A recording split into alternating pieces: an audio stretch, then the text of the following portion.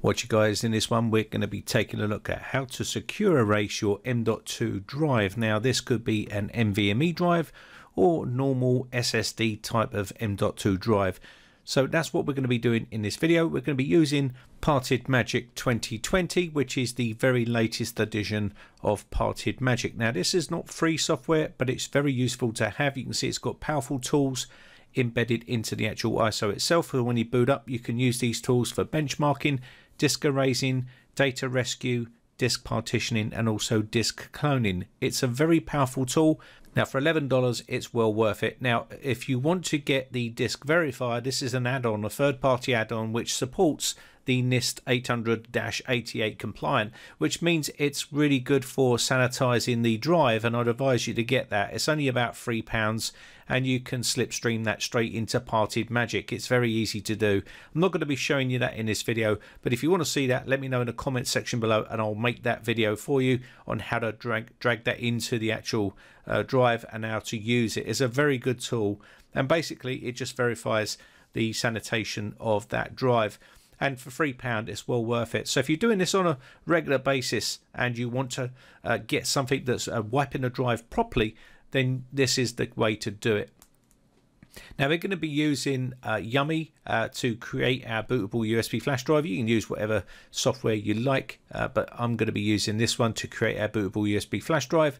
So this is Yumi right here. So we're going to go through, I'm going to select the drive which I'm going to be using, and of course we can then choose Parted Magic down here. It should be listed under System Utilities. You can see it just down here somewhere. Come on, where are you? There we are. And just browse for your ISO here. Now I've already done this, so I'm just going to do it twice here, but I've already done this already, but I'll just add it in here. Now with Yumi you can add in other ISOs if you want to the build. So you can see it's warning me that I've already got it on there, so I'm going to end up with two of them on the drive itself, but it doesn't really matter. I just wanted to show you. So next up we can hit the create now, and it will go ahead and create that bootable USB flash drive for us with Parted Magic on there. Now I haven't added in the disk verifier in this video, but again, like I said, if you do want to see that part, then let me know in the comment section below and I'll add that into another video and we can do a full sanitation of that M.2 drive. So why would you want to do this? Well, maybe you're getting rid of the computer and you've got all your data previously stored on here. This sanitation will completely wipe all of the data on this drive. It's very simple and easy to do, and of course rather than just throw these away, you can just quickly erase them, and you can just plug it into the computer here. You can see there's a slot on this board, but if your board doesn't have an M.2 slot, or you've already got one populated, then you can use something like this adapter. But if you do have space on the board, then you can just screw it straight into the board if you want to, into the M.2 slot on the board. But if you don't, then you can buy one of these adapters and basically plug it into one of these and then slot that into the board, and you should be good to go. Now the good thing about this adapter is it supports both types of M.2 cards, which is the NVMe drives, and also it will support the SATA ones as well. So depending on which version you've got, you can use this to wipe either one of these, and it's great for PC repair tech. So I'll leave the links in the video description for you so you can grab one of these if you work on this sort of stuff all the time. It's great for cloning, it's great for all sorts of stuff. So here we have the actual board itself. You can see here we've got two slots on here. One has got the SATA port here for the SATA cable. You will need the SATA cable, it does come with that in the kit. So what we have here is the M key PCI Express ×4 slot, which is for your NVMe, and also the SATA one, which is the BME key on that side, which is for your SATA. And you just have to plug in the SATA cable to the SATA port on the motherboard if you're using one of those types of drives. And of course it takes different sizes, and all you need to do here is just screw it into the kit here. So let me go ahead and do this. It comes with 2 packs of screws and a bolt. This is the drive here. I'll just quickly show you how to slot this in. It just slots in like you would on a motherboard, and that's basically what it is. It's just like a riser card, which is acting like a motherboard slot on the board here. So all we need to do is screw this down, and it does come with those screws in the kit here. So let me get this screwed down onto the board itself, and then we can plug it into the PCIe slot on the board there. So let's go ahead and get this sorted out. Now this is the SATA cable that comes with the kit as well, and basically you would use this to put this into the board if you're using the B&M type of M.2 cards, which are the SATA ones. They're not super fast, but they're the ones you would use if you're using that. And there is an actual port on the back there. So you just put the screw through and hold it with your finger. And of course what you can then do is offer up the nut and tighten it down, and that should put that into place. And then we would screw the M.2 card into there, which is going to be our NVMe card.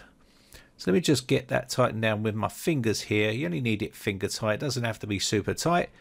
And all I need to do now is put in the drive, and I'm just going to slot that in here like so. And then all I need to do is screw down with the screw that comes in the kit. So let's go ahead and get that quickly screwed down. Now these things are absolute tiny, so you want to get a magnetic screwdriver here and just tighten this down like so. Very simple and easy to do. And once we've got that done, we can then just remove an expansion slot on the back of the case here and then get this into the motherboard here. So you can see you've got some LED lights here which will tell you whether it's active or not, and there's one for each channel here, which is nice. And again, we're not using this top one here, we're just going to populate the NVMe drive slot here, but the SATA one is there if you need it. There's also the port there for the cable. Let me just put that in so you can see it, just in case you are playing along at home with the SATA one. So you just put that in there, and you would obviously put in the MB type of card in there, and that's it. So I'm just going to remove that and get this into the case. So that will go somewhere like that in there. So let me just go ahead and get this in. So we've got that done, and all I need to do now is put in my USB flash drive and boot to that USB flash drive, and we should see the display come up on the screen here. So I'm going to be tapping F11 here to choose my USB flash drive from the menu. You should see a little menu come up down on the bottom of the screen here. Mine's in the bottom right, tells me to push F11, so I'm going to keep tapping that to get to the boot menu. Don't have to go into the BIOS here, and this will give us the boot menu. I can now choose USB drive that I've got here, which is a SanDisk. So let me just choose this one and push enter on the keyboard, and that will then boot up. We should now see multi-boot USB. I'm going to go to tools, and you'll see two of them here because I created two of them as I said earlier on in the video, but I'm just going to select the top one here, and we're going to go down to where it says live with default setting 64, which is a live environment. So I'm going to go into there and boot that one up. So let me just go ahead and let this load in. So you should see a load of text coming up on the screen. Don't worry about that, that's pretty normal. That's just the USB flash drive booting up with parted magic on it. And again, there we have the display. So you just choose your language there, and this is it. And you've got a bunch of tools in here which you can use to do certain things. So we're interested in the erased disk here, so let's click on that one here, and you can see we've got secure erase and block wiping. So we also have secure erase ATA devices, which is going to be your SATA devices, which are going to be your solid state drives and stuff like that. You can sanitize those as well. You got your block wiping here, and it will go through and use these methods if you wish. We're not concentrating on that in this video.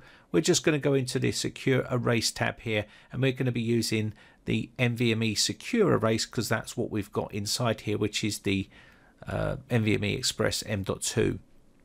So click on this one, and you should now see a drive popping up here, which is my Samsung SSD 970 Evo 1TB. Put the tick inside the box and push continue. Now if it doesn't work, you need to hit the select button, and the PC will shut down and boot back up, and then you try the same process again.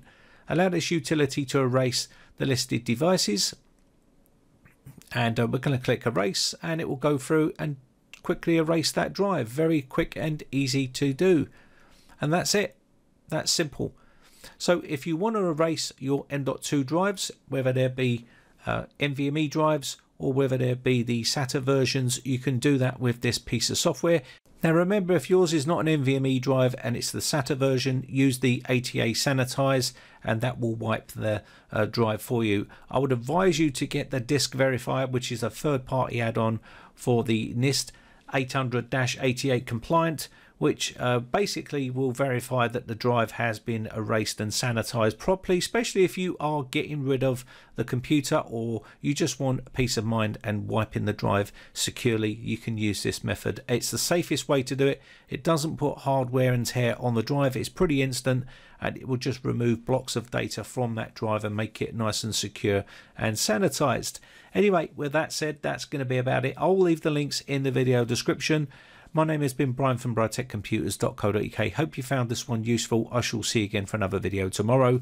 Bye for now. Now, if you haven't subscribed yet, hit the big red subscribe button on my YouTube channel and hit the bell notification button next to that to be notified when we upload new videos.